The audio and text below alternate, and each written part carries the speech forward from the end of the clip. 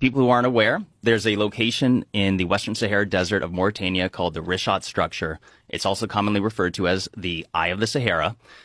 It is a site that most people have never seen or heard of before, which is truly peculiar because it's so spectacular. It's a site that astronauts typically use to reference from space. It is a geological feature that is said to be volcanic in nature. And what's so spectacular about this is that it just so happens to match more than a dozen striking similarities to what Plato had described as the lost ancient capital city of Atlantis.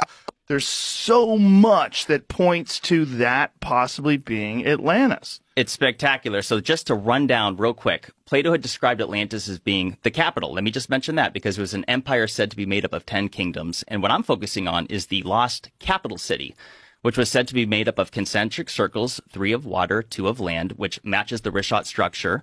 It also was said to have an opening to the sea at the south. And if you look at it from satellite imagery, you can clearly see that water had ran through it. And furthermore, it was said to have mountains to the north. And you just so happen to have mountains called the Atlas mountain chain, which Atlas was said to be the very first king of Atlantis.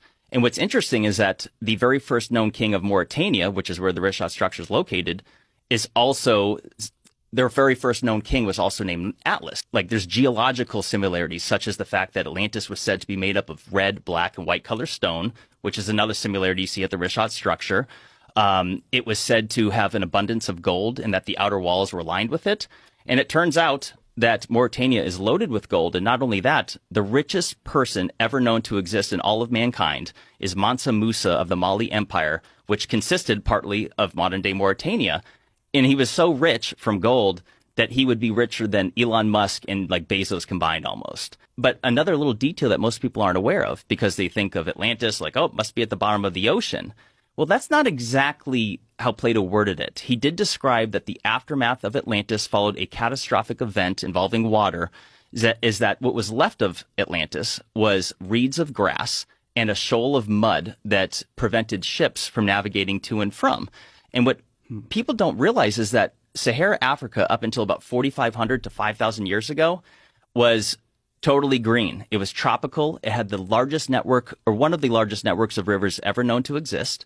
It had the largest freshwater lake ever known to exist, which is Mega Lake Chad, which, just to put this into perspective, it is, if you take all the North American Great Lakes combined, that's 94,000 square miles of surface area, whereas Mega Lake Chad was 139,000. Atlantis, the capital, was said to have a river that went just north of it or next to it. And the Tamanrasset River went right through the Richat structure or just north of it, went all the way to the Atlas Mountains that I described, which is in modern-day Morocco.